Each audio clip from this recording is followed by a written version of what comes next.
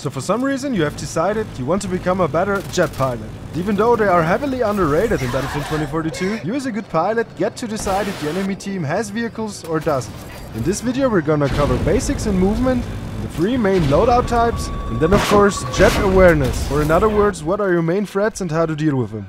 And yeah, before we start with the video, I wanted to thank you guys. Your support has been awesome lately. It's awesome that we could reach 250 subs in such a short amount of time. And yeah, with all of that out of the way, let's start making you a decent pilot and giving your Battlefield teammates awesome air support. Finally! We'll also cover how to rodeo your jet at the end of the video.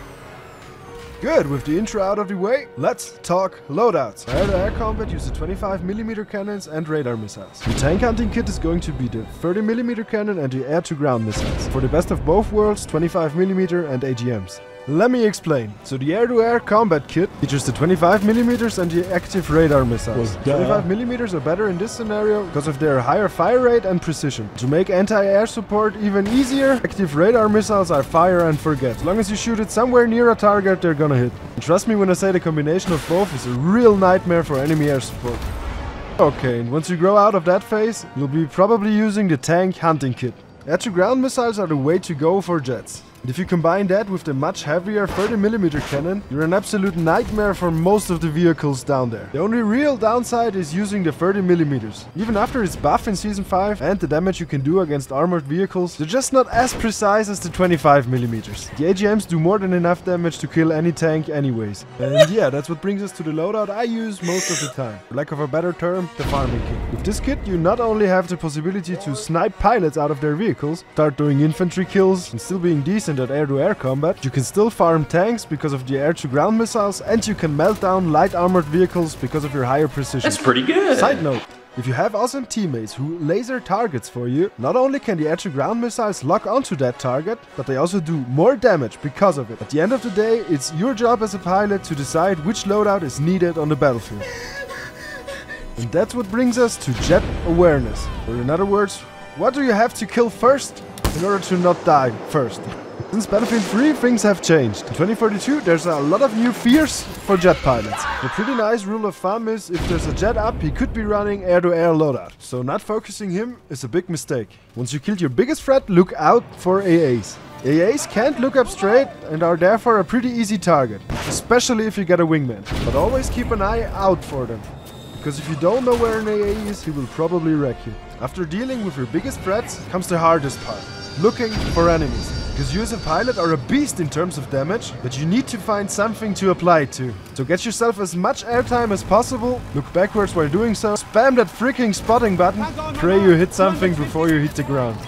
Normally decent teammates make this a lot easier. Then there's only one real threat left, a good Liss player. Even though you can hear Lissiles pretty far away, a good Lissile from an unexpected angle is pretty much certain death.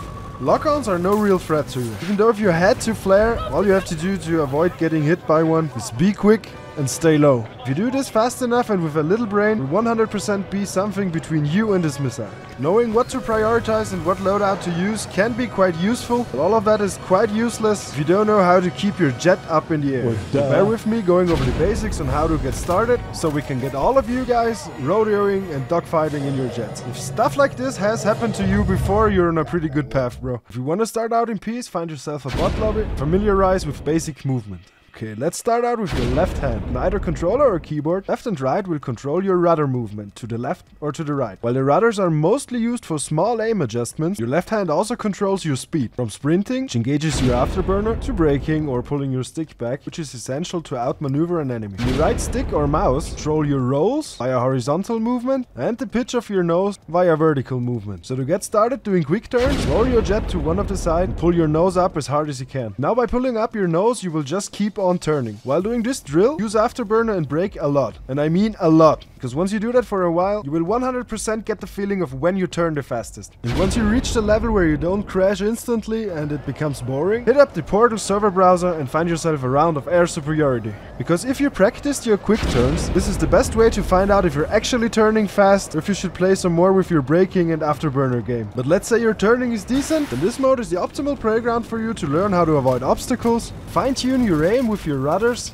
get your first 25mm kills, and much more. But the best best part is, with all of these pilots, you will have instant feedback about your evasive maneuvers. And now if you're in your head, you're like, oh, Fish, you didn't show us any evasive maneuvers. I know, and that's 100% intended, because I showed you how to quick turn. All you have to do to lose an enemy on your 6 is change it up a little. Use your rudders, fly close to buildings, roll a bit more, roll a bit less. Just do something unexpected. And the more you do that, the more you will witness other jets crashing into buildings or even their own teammates. Once you're comfortable doing that, why not check out some other jets like the Warthog? The thing is an absolute beast. It turns slower, but at the same time has the best machine gun this game has to offer. As long as you have fun flying these things, trust me, you will get better. Okay, with basic movement out of the way, let's also cover how to surf or how to rodeo your jet. It's actually pretty easy, but looks fancy. Just roll your jet upside down, pitch your nose up slightly, and then just get out of the vehicle. That should be putting you right on top of your jet. Didn't want to talk as fast, but also did not want the video to be 20 minutes. So, if you made it this far, thanks for watching.